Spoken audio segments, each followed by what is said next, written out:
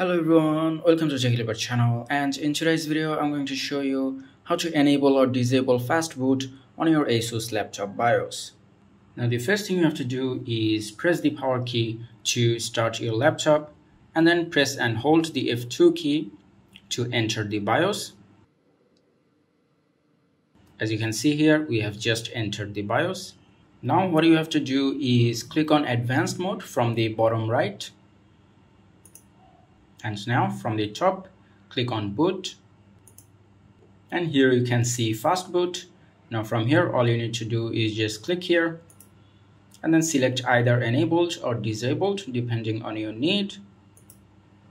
And then click on save and exit. And then click on save and exit from here. And then click on OK. And after that, your computer will restart and the settings will be saved. And that is how you can enable or disable fast boot on your Asus laptop BIOS. I hope this video was helpful. If it was, please give it a thumbs up and don't forget to subscribe.